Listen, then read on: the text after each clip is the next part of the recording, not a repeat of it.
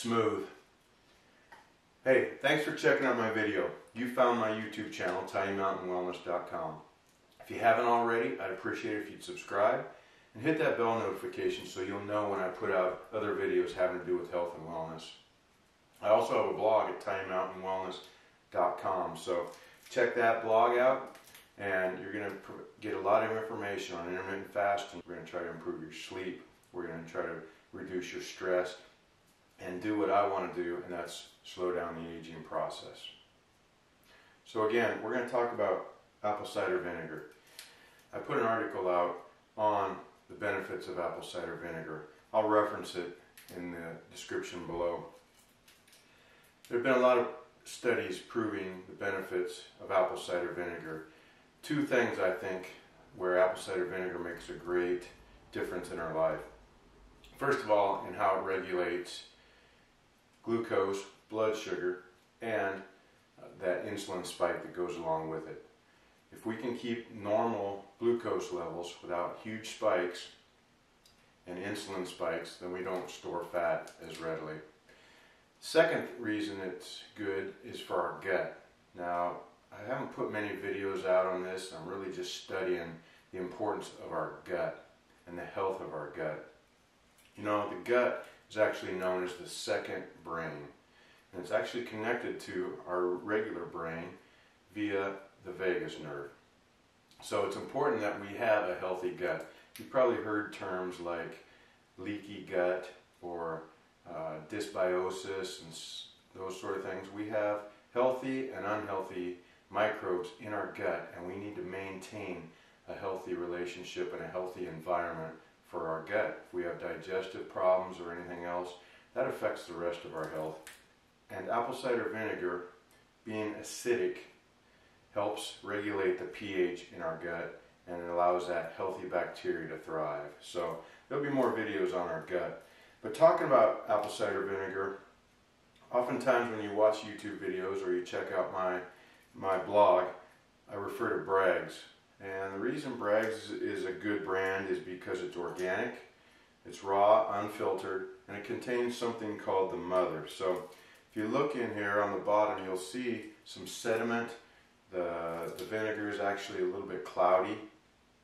Well, that's because it's unfiltered. But some of that cloudiness, the mother, has some healthy minerals and healthy substances to help our gut.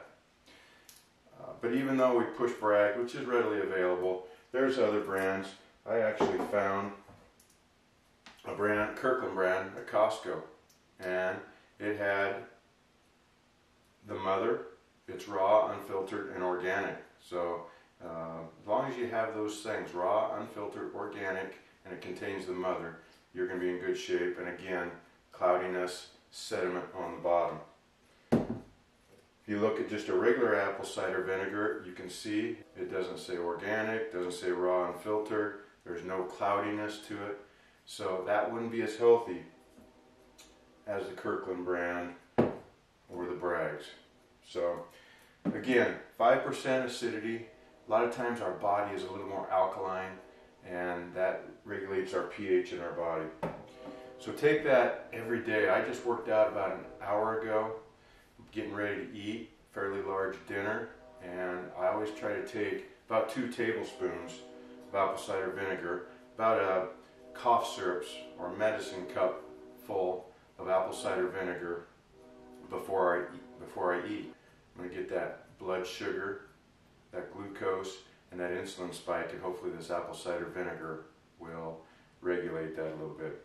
Now, not many people can just do it like I did and take it straight. So again, I'll put some references to some apple cider vinegar recipes so you don't have to just take it straight.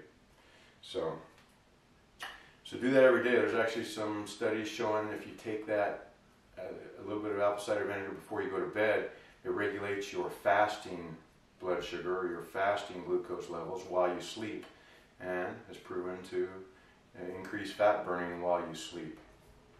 So what other supplements should you take?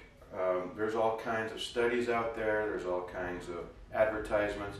You could really go crazy and spend a lot of money on supplements. But what should we really be taking? Well, I think a lot of that depends on what your doctor might tell you, what your blood tests may tell you that you're deficient in.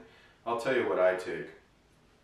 I generally, every day I try to take a fiber supplement. Now these happen to be gummies, and I noticed when I first started intermittent fasting, going low carb, that I was a little irregular, sometimes constipated, and so I think I was just a little bit low on my fiber intake. I'd say most of us who eat the standard American diet probably are. So I just take a couple gummies with every meal.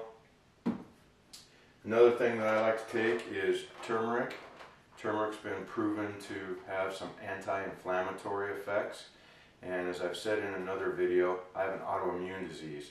I'll reference that video in the description below too. But I have an autoimmune disease, and it manifests itself with inflammation, almost arthritis. In fact, it might be a form of arthritis. Luckily, I haven't taken medicine for that in a long time because of intermittent fasting, and I don't feel the effects of the inflammation so much when I'm taking turmeric. So I take this supplement, 2 pills every day, usually with a meal. There's natural ways to get it. It's generally in curry powder, so you can add that to your foods and your soups and get it in a natural way as well. One last thing I take is just a general chewable 1-a-day vitamin. Try to make up for some of the deficiencies in all these minerals and vitamins.